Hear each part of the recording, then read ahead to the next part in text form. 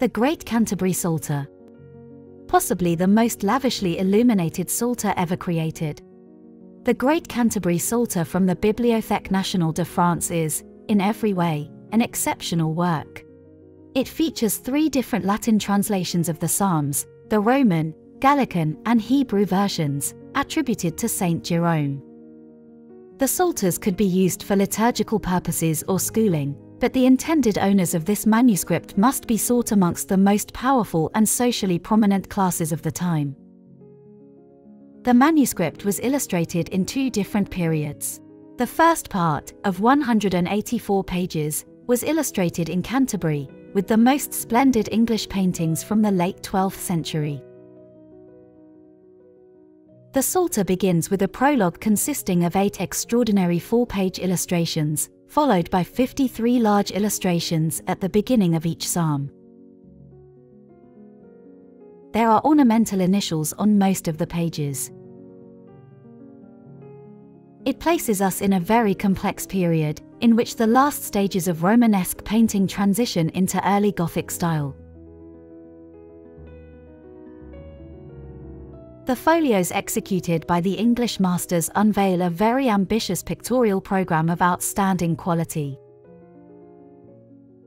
Their figures are monumental and nimble, and their vegetation is lush and fantastical. However, the English illuminators did not complete the meticulous work they had undertaken.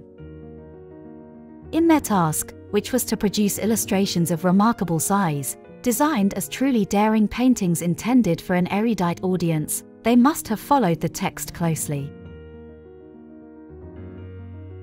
The second part, painted in Catalonia around the year 1340, is linked to the first Catalan Italianism of the 14th century. It features a universe open to Giotto's teachings and receptive to the contributions of his famous Tuscan contemporaries.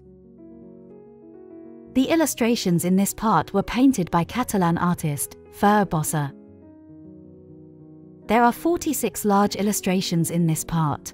Numerous historiated initials, usually depicting a king, a praying figure, the Christ, or the Virgin and Child, on a carmine background with gold diapering.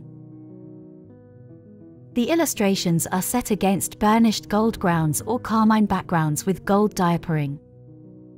Another singular characteristic of this beautiful medieval manuscript arises from the combination of the Anglo-Byzantine culture of the 1200s and the pictorial forms of the Italianate Trecento.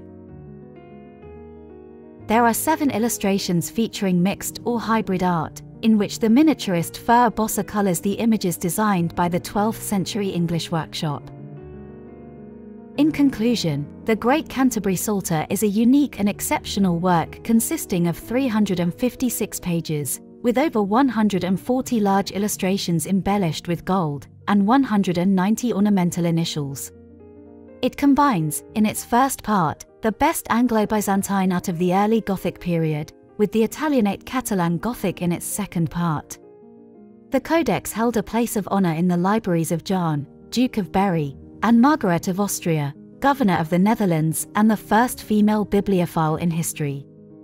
It eventually entered the collections of the Bibliothèque nationale de France and received the binding of Napoleon I in 1809.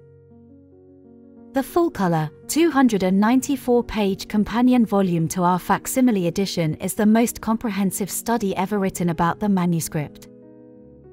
Moleiro Editor is delighted to offer you this first, unique and unrepeatable edition, strictly limited to 987 copies each, certified by Notary Public.